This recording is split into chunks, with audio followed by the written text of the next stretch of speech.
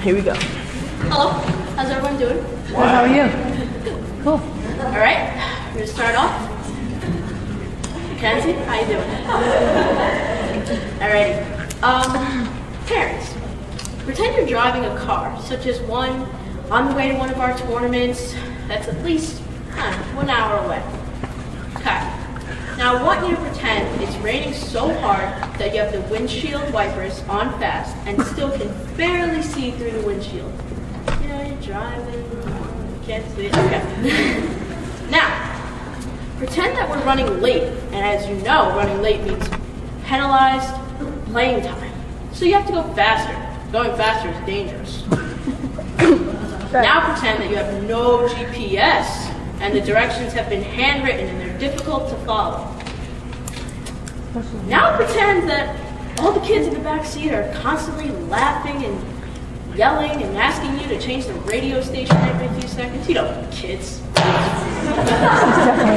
Yeah. Now pretend your cell phone is going off and it's someone from work and you're trying to get in touch with them and they're trying to get in touch with you and, you know, playing a little phone tag going on.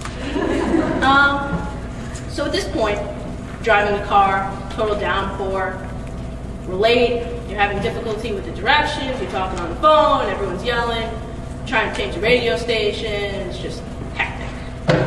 But it's all doable, but we know that it's hard, right? And at some point, you'll probably miss a turn, if not several, and there are many accidents, and you may have, you know, other stuff going on, and you're probably going to get mad. You may even start yelling at the kids to be quiet. So, when we as students take a test in the classroom, it's silent. We prepare for the test by studying during the week, and then when the teacher distributes it, we're quiet, ready to concentrate, get the test done with.